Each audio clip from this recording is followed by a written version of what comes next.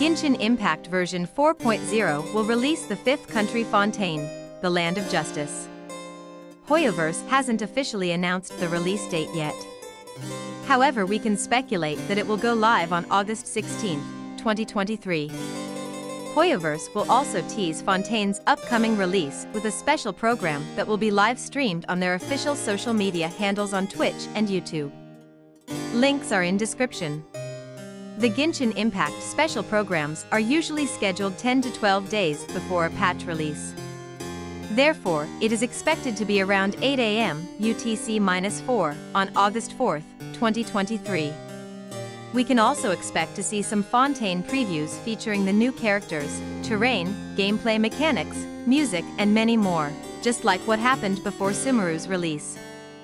These previews are expected to release even before the live stream, so we may see these soon.